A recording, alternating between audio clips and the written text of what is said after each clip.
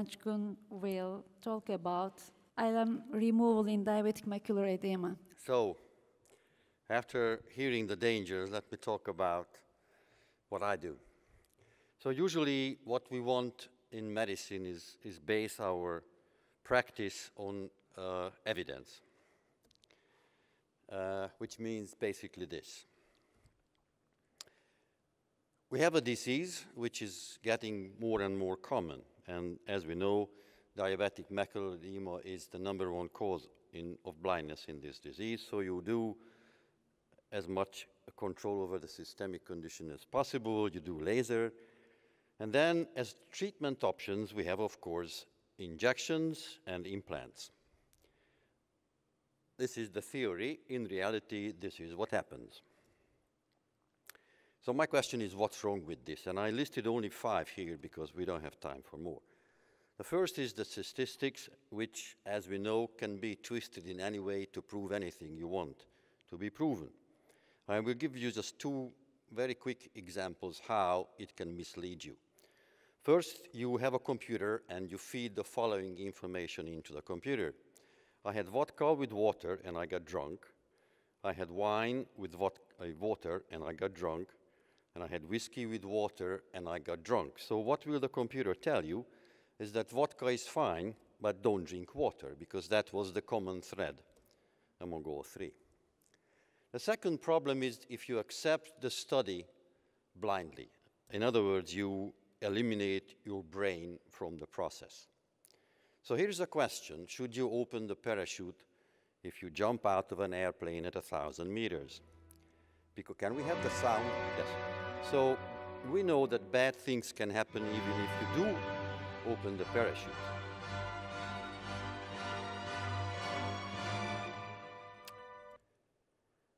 But do we have evidence that it works? And indeed, the British Medical Journal a few years ago published a question whether it makes sense to open the parachute, and the answer was we don't have a study to show that it works, so we should have a double-blind, randomized, placebo-controlled crossover trial to see if it's worth opening or not. So the problem with these studies is that you look at a tree, but you don't look at the forest. Because we are not dealing in this case with a sick tissue. It's not even a sick eyeball, it's a person. So what you have to imagine now is you are the patient and you go in and you have an injection and your visual acuity, of course, goes up until a few weeks later it goes down again. So now we go and get another injection.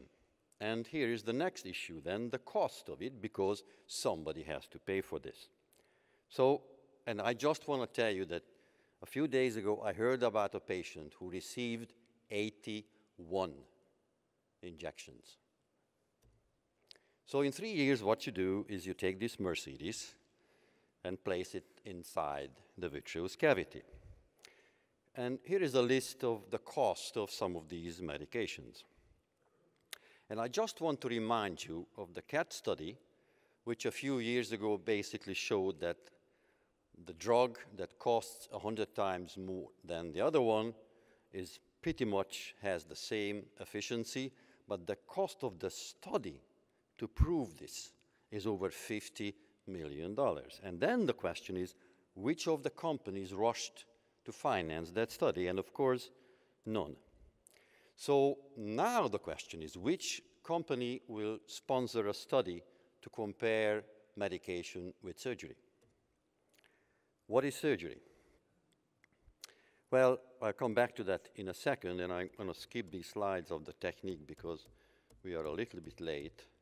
But certainly I agree that if you do ILM peeling on a diabetic patient, your technique has to be different from peeling the ILM in an eye that has an otherwise normal retina. So a couple of things I want to emphasize. The first is you have to be very slow, much slower than your normal ILM peeling would be.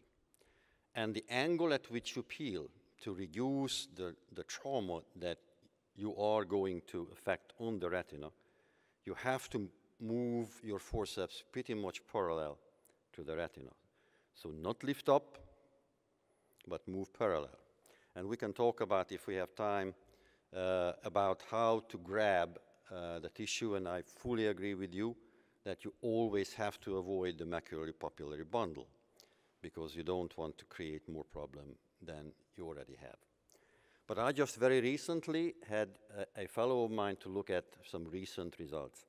And you can see that with a single surgery, it's a 91% permanent drying, with 72% of eyes having at least 3 Snellen lines of improvement. And one of the other beauties of vitrectomy is that this is a process that if it did not work, you can still continue with your injection. So the question then is why this surgery is not done more often. And the answer is here. So I spent a lot of time to find out what the studies show. And you can see the numbers here. This is the actual numbers of studies that really looked at the treatment of diabetic macular edema. And you can see here that surgery was used in 1% of these studies. On the left, and I promise I will not read this to you, these are all the things that have been tried. And everything on the left-hand side has been standardized all the way to the size of the nurse who will bring the injection cannula to you. While vitrectomy is not standardized. In other words, mouse and mouse are the same thing. So, this is one problem with all the studies. The second one is usually when they say vitrectomy, it is the last resort. Nothing else worked, so now let's try surgery. And my experience over the many, many years that I have been operating on eyes with this condition is that if you do it early and you do it properly, which means ideally you give an injection preoperatively, so by the time you do your surgery, the macula is dry, your results are much better. So,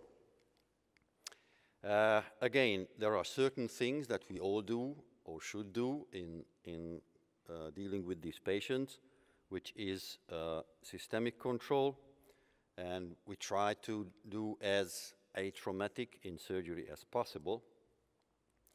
But the message is to do this early and not when everything else failed. And we have to pay attention to all the details. And I know that today this is heresy, what I said, because we switched from being surgeons to injectionists. But I think even then we must not give up thinking and have a concept before we act.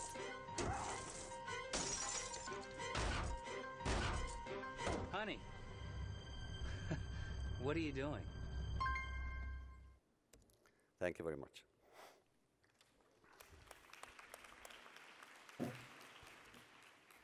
Thank you, Ferenc, for very attractive presentation. Is there any question from the floor? If not, I would like to ask you one more. Actually, I was also doing vitrectomy as a last resort. But after the results of European Vitreoretinal Society macular edema study, which has shown that macular edema is quite very well treated with vitrectomy, then I think we have to change our way towards vitrectomy.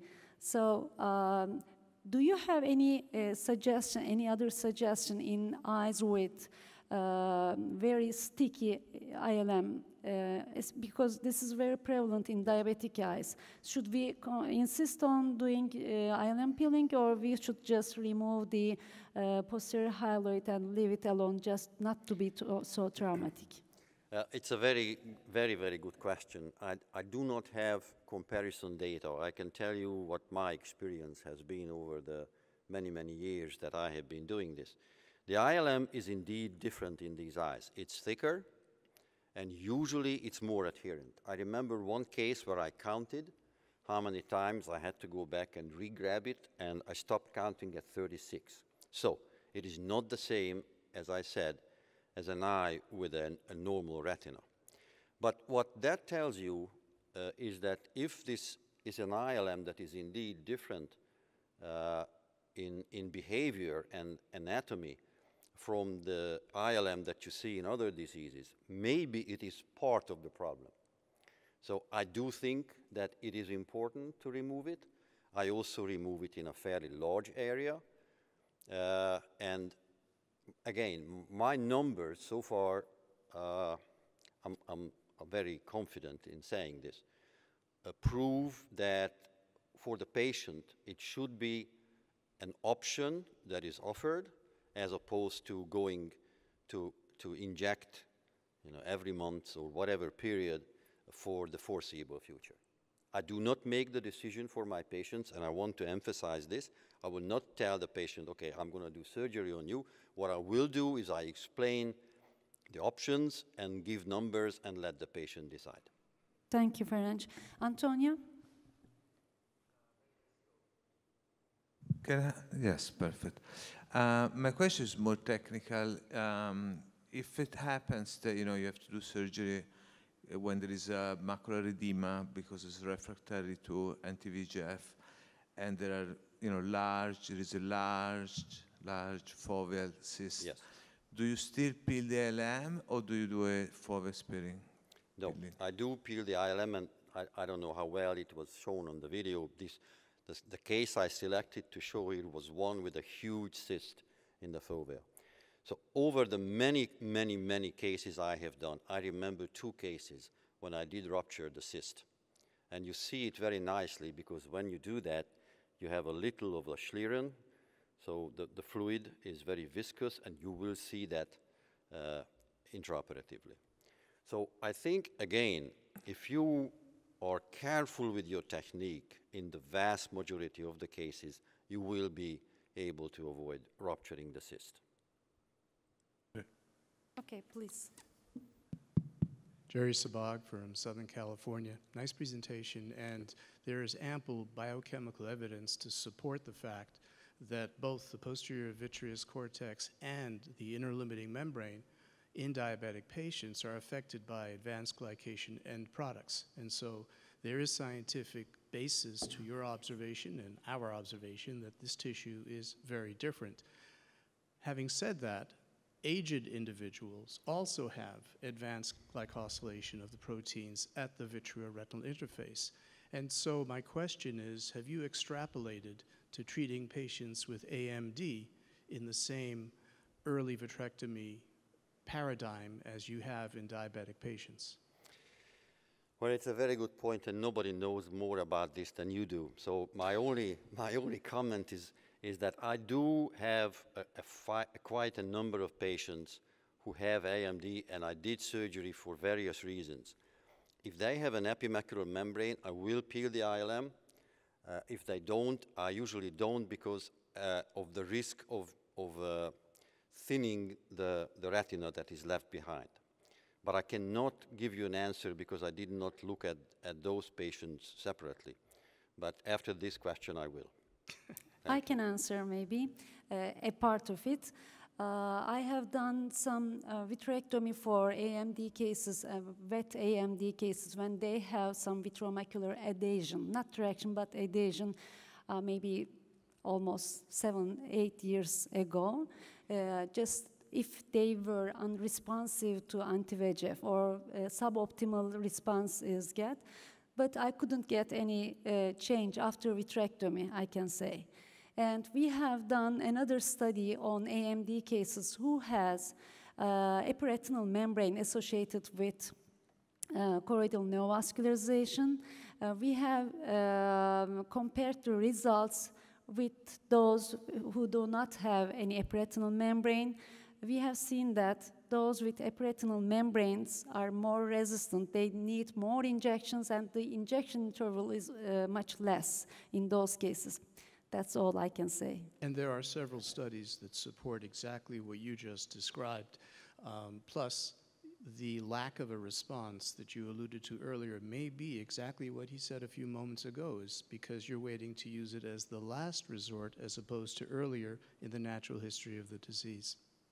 All right. Thank you, Dr. Sebag. Thank you.